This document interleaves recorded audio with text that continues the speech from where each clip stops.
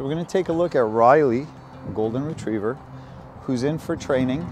We're about 2/3 into his program at this point, and he was incredibly dog reactive. He's got a big social engine. He's an excitable dog, very typical for a golden, very typical for a young dog of any sort. That's Chappie, West Highland White Terrier. Riley, place.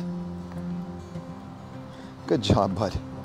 Yes, very nice. So Chappie's pestering him to play, and it got a little too hot for him, and he wanted to dip out. I just gave him some guidance, sent him back to his place. He's good to go. Okay, that's the same thing as reacting to the dog, but you're seeing it in reverse, where now it got a little too tense for him. He says, I'll just leave. They're buddies, they play together a lot, and Chappie's a little PO'd right now because she wants my attention. Right, Chap?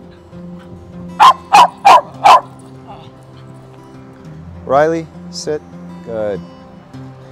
So we've got big time distractions here, and as I said, Riley was a dog reactive dog, and at this point he's so easy to handle around other dogs. And this is part of my Brutus is not one of my trainees. He's just a boardie, and well, I'll let you figure that out for yourself. So he's not reactive at all at this point. He's a very easy dog to handle, and this is very often true with a lot of reactive dogs, is we just have to teach them and communicate clearly what we want from them. A lot of times what people call stubborn is just misinformed, and that was certainly the case with Riley. His owners are first-time dog owners.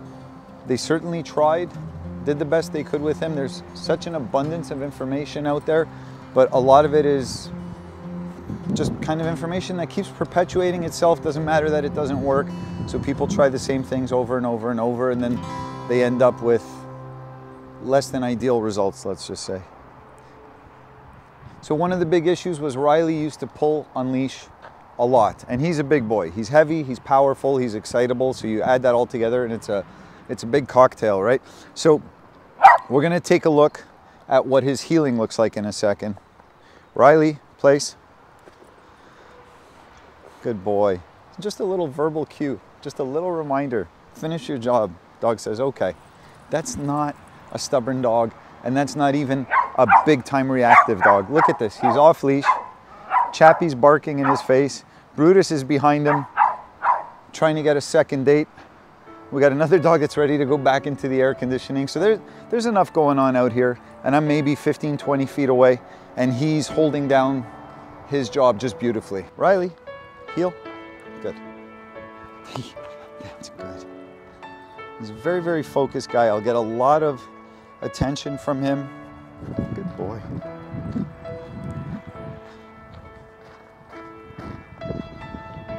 Okay, you can't ask for more than this. Have a lot of focus from him, a lot of eye contact. We got Brutus running interference here. It's a good thing Brutus's legs are only 2 to 3 inches long. That's a good boy. Sit. You're so good. You are so good. Hey. Yes, you are. Riley, heel.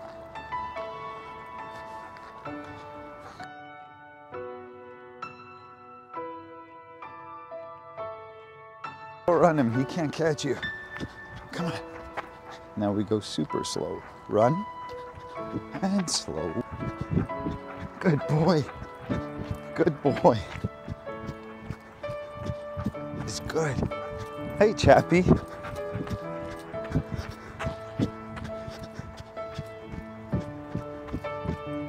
Sit. Good.